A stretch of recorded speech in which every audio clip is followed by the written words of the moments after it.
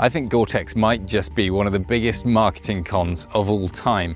When you look at the science of what actually is possible, you get a completely different story to what they tell you in the marketing hype. So if you Google this, you'll see the internet is completely full of people complaining about the performance of their Gore-Tex coat, whether or not that's a result of condensation forming on the inside or actually total delamination of the layers in the coat. And we're seeing more and more outdoor experts rejecting the idea of using Gore-Tex as a viable way of staying dry and comfortable in the rain. Despite this, with the rise of Gore, we're seeing more and more people buying these kinds of coats for fashion and day-to-day wear. Now, I don't do a lot of extreme backpacking these days either, but if I am caught in the rain, I want to be as comfortable as possible using the best approach for that. And I want my coat to last 20 years instead of 1 or 2. This channel documents my attempts at trying to uncover unconventional wisdom for day-to-day workflows and products. In this video, I'm going to look at why I don't think Gore-Tex is the ultimate solution for staying dry and comfortable in the rain. It's interesting because whenever I talk to people about Gore-Tex, everyone obviously has this idea that they're waterproof and breathable. Very few people seem to actually understand that we're talking about a membrane-based coat,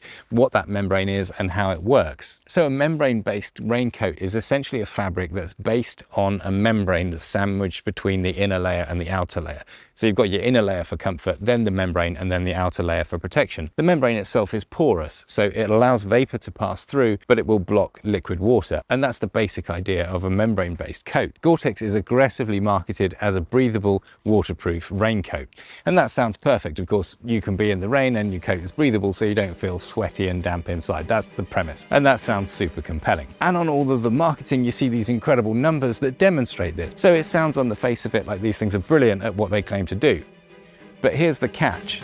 Nowhere does it say they can do these two things at the same time. So for this membrane to do its job and allow moisture to leave your coat from the inside to the outside, we need what's called a vapor pressure gradient. So it's not enough just to consider the relative humidity value because that is dependent on temperature. So in reality, what actually tends to happen is when it rains, the relative humidity in the outside air is easily nearly 100%. And that means the air at that temperature can't hold any more vapor, but without condensing and turning to liquid, rain. And what's interesting is the same thing actually can happen on the inside of your coat. As you sweat and that moisture evaporates, you end up with nearly 100% relative humidity on the inside of your coat. But that tends to be at a higher temperature. And that means we do actually have a vapor pressure gradient. There is more pressure on the inside than the outside as a result of the temperature being higher. So in theory, that moisture does still want to leave the coat. The problem is, of course, that the air on the outside of the coat is still at 100% relative humidity. So as soon as the vapor tries to go through the membrane, it will hit that cooler surface and condense into condensation. The liquid water droplets from that then block the pores in the membrane, and the membrane then completely fails at being breathable. So you can see that we've got this situation of two temperatures. Now what's interesting is the vapor transfer rate numbers that you see on the marketing for these products are tested in a situation where you have a difference in humidity. You actually have a lower humidity level on the outside of the test, so you get a very strong effect to pull the moisture out. This is nothing like what happens in real life. So you can see we've got this basic problem. If the air outside is at 100% relative humidity, it can't accept more moisture, whether it's hot or cold. So in hot ambient temperatures, it still can't accept more moisture, but because it's not much colder than the air inside your coat, you don't actually get condensation. Instead, all that happens is you end up with higher and higher relative humidity, up to 100% on the inside, and the air inside your coat can't then accept more vapor, which means any sweat that you produce never evaporates and it builds up as liquid sweat inside the coat. Pretty unpleasant. But of course, if the ambient temperature is colder outside, then we'll get condensation instead.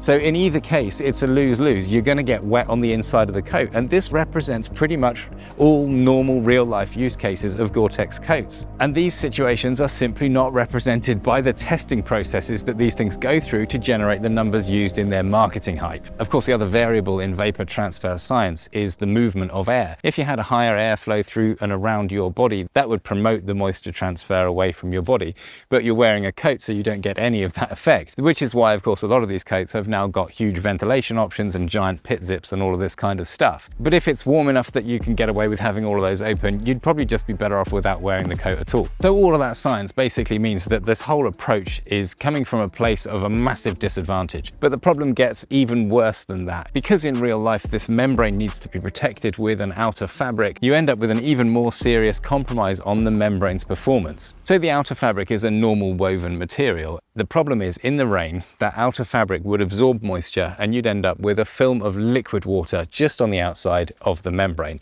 This would of course prevent all moisture going through that membrane because it's just a solid liquid wall of water. So to prevent this problem, these coats come from the factory with what's called DWR, durable water repellent, applied to this outer fabric.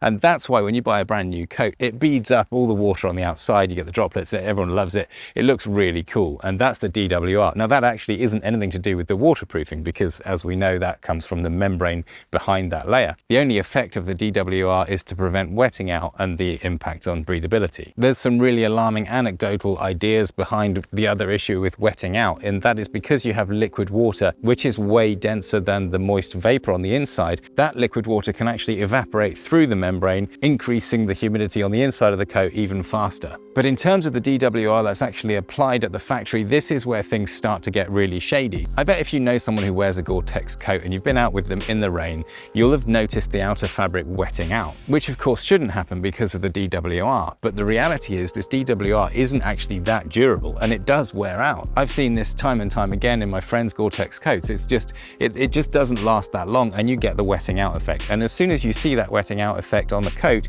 you know the breathability is completely gone. And this is where it starts to get super weird. So obviously these Gore-Tex coats have a state-of-the-art DWR applied to them at the factory. Now, up until very recently, that used PFCs, which are these forever chemicals that build up in the environment, highly toxic, carcinogenic, all the rest of it, really nasty stuff. And they actually got under so much pressure that they don't even use this anymore, which in itself is actually a further compromise on performance because that DWR can no longer repel greases and oils. And the impact of greases and oils on a Gore-Tex membrane is that it can create channeling as a result of clogging up the pores as well. So this whole thing is really very obviously a losing battle of compromises. But the interesting thing is you can't buy this same product. But if I was selling a coat like this that needed a product to be reapplied, I'd look at that and think that's a great way of kind of getting a bit of recurring income from people that buy the coats. But they don't actually sell it. They sort of say you can buy DWR from anywhere, blah, blah, blah. It's like, that doesn't make any sense. Why can't you have the original proper product? And I personally think the only possible reason for that is that it is just so nasty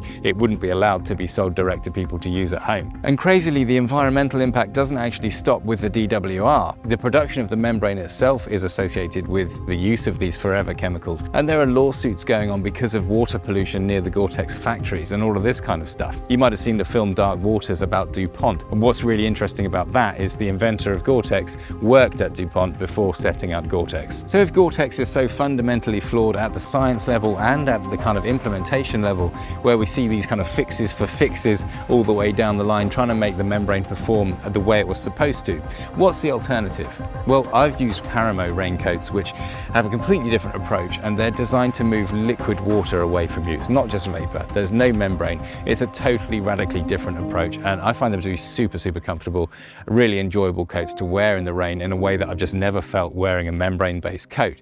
So watch this video next to learn more about that.